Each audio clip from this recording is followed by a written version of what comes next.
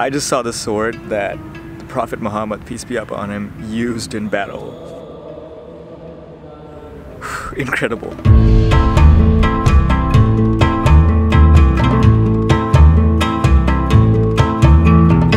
We are at the Topkapi Palace right now. The most interesting thing about this palace that sets it apart from all other palaces in Europe at least is the structure of the whole thing. There's no huge tall castle in the middle where the king is living. You have to remember that the Ottomans were nomadic tribes in the past, moving around in horses and setting up encampments and tents. And then the way they would set it up is they would have a bunch of low tents. The most important person, the Sultan, would be at the middle of the tent, in the middle of all the other tents. This was done partly for security.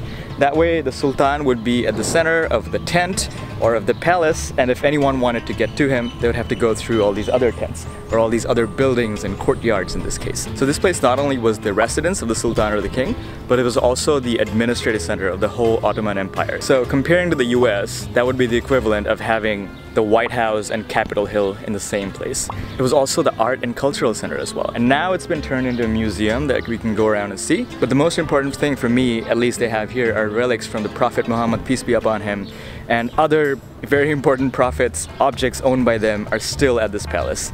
And this is the only place on earth where you can come and see these things. So behind me is the Hagia Irene, which was a cathedral, an Eastern Orthodox Christian cathedral that was built under the orders of Constantine the Great more than 1,000 years before the Topkapi Palace was built.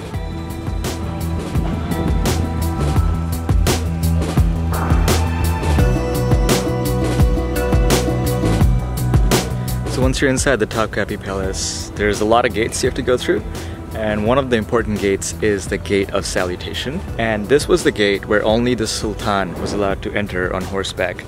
So everyone else except for him had to get off their horses and walk in. There's a stepping stone outside the gate where all the horses with the high officials would come, and they would like step off and the next horse would come.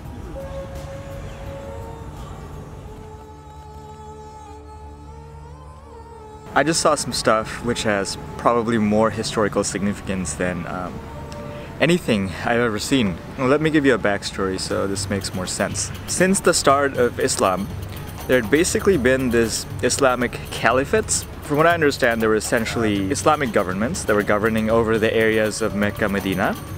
And the head of this government was termed the Caliph, and his job was to defend the holy cities of Mecca and Medina. And the caliphates had changed a few times over the centuries as the balance of power had shifted in the Middle East and North Africa.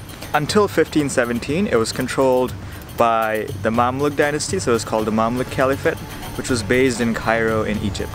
In 1517, the Ottomans beat the Mamluks in a war, conquered Egypt, and took over the whole area of the Middle East and the Mecca and Medina. And that was the start of the Ottoman Caliphate. The Ottoman Sultan, whoever that was also the Islamic Caliph, and it was his job to be the defender of the holy cities of Mecca and Medina and the defender of Islam in a sense.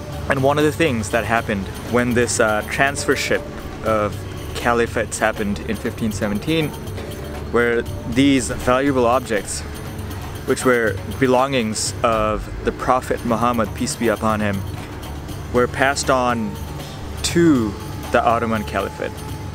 And they were brought right here in Topkapi Palace. And over the years, the Ottoman sultans collected more and more belongings, and they were all still in display in Topkapi Palace. And you can come and see it. And surprisingly, not a lot of people actually know about this. But there is the staff of Prophet Moses, which he used to part the sea, right up on display. There's the sword of David. There's the turban of Prophet Yusuf or Joseph. There's a dress that belongs to Hazrat Fatima. Then there's the sword that belonged to Prophet Muhammad, peace be upon him himself. His teeth are on display in a case, but they're there. Teeth that he lost in a battle when he was hit by an axe, I think. His handwriting, you can see it over there because a letter of him is preserved. His beard is still there in a casing, you can go see it. The pot that he used to drink water from is still there. It's really hard to find so many things that belong to the people that changed the world. in inconceivable ways, if you're talking about ancient times especially. And you can see all their belongings in here in Topkapi Palace, and it costs what, maybe $12 to get in and see it? It's really incredible. It's I'm at a loss of words if you can't tell. It's pretty incredible stuff.